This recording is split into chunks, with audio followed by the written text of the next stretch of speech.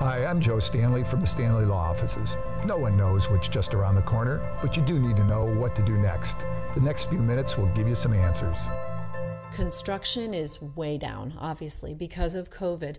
But what do people need to know about workers' comp or Social Security when there's a construction accident involved?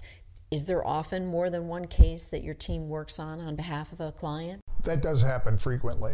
When someone has a substantial injury, there are many times they're on the job or they're hurt such that they are eligible for Social Security disability. And so we try to make sure our clients who are injured get all of the benefits that they're entitled to so they can live their life. Construction is, of course, one where almost everyone we represent has a serious injury in a litigation-related situation. And even though they're down, they still happen.